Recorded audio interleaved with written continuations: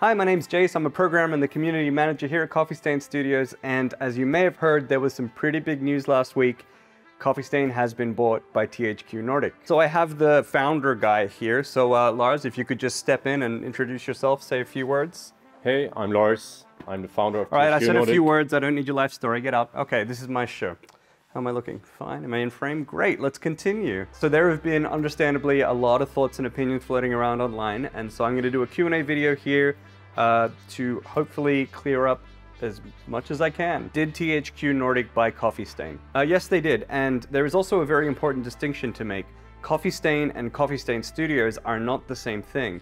So Coffee Stain is a big group, and under Coffee Stain there is Coffee Stain Studios, which is where I am right now. There's also Coffee Stain North in Stockholm, Lava Potion in Gothenburg, and Coffee Stain Publishing, who does a bunch of publishing things. And why this matters is because THQ Nordic bought Coffee Stain, the group, and so everything there stays the same. So for example, Coffee Stain Publishing is still our publishing arm. So the way this works is there's THQ Nordic, and directly underneath them is Koch Media, and then there's THQ Nordic, which is not the same as this THQ Nordic. That's a publisher in Vienna or something, and then there's Coffee Stain. And so we're considered as the third leg,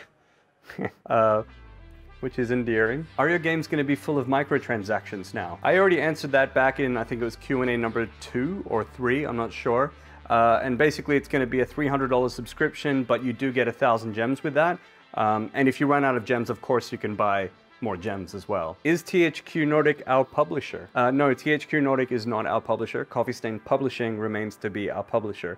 I think we can go with THQ Nordic if we wanted to, but Satisfactory is going to be published with Coffee Stain Publishing. Well, will this affect Coffee Stain games or the way Coffee Stain functions at all? Apparently not.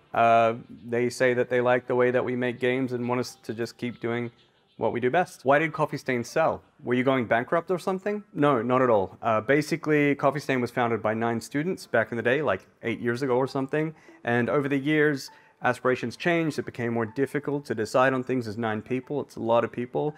And so the majority of them thought that continuing as they were was not best for the company. The founders didn't want to just sell Coffee Stain to anyone. They thought that if they found the right buyer who would do right by the company, then they would sell, and THQ Nordic was it. The majority of the founders, they still work here as plebs like everyone else. But a couple of them did leave. You say things are fine now, but what are they going to do to you in 5 years? Yeah, I don't know. Maybe they screw us over in 5 years. I have no idea. Maybe they don't. And even if we remain as indie, we still have no idea what's going to happen in 5 years. Maybe we go bankrupt and there's no more Coffee Stain. Like, anything could have happened. Okay, so that was a bunch of questions. I hope that sort of clears the air a little bit for you. But there is something that I am quite passionate about that I want to try and do in this video. And that is basically one thing that's important to me is to showcase to everyone out there that every single person in this company and in all companies are individual people with their own lives and with their own brains and their own opinions. And so instead of doing what I think most other companies or studios would want to do and just keep things all positive and roses, so what I'm going to do, I'm going to just give you my honest opinion. And my opinion on all of this is I don't really have much of an opinion. Like, this doesn't matter so much for me. I am a little bit skeptical or cautious, I guess, because I have no idea what's going to happen. Like, people can say everything's going to be fine and then it's not fine. I have no idea.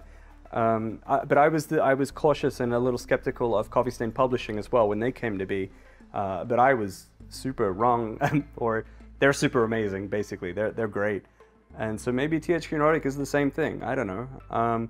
Inside and outside work, what matters to me most is making today as good as possible. And if tomorrow changes or is fucked up, then I'll just deal with it then. So if you like this video, well, smash that like button, comment, subscribe, share it on social media as well.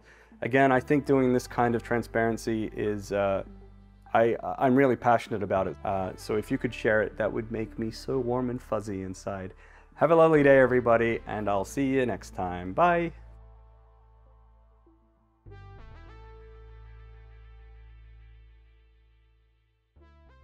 I'm kidding. There's no microtransactions, I think. I hope.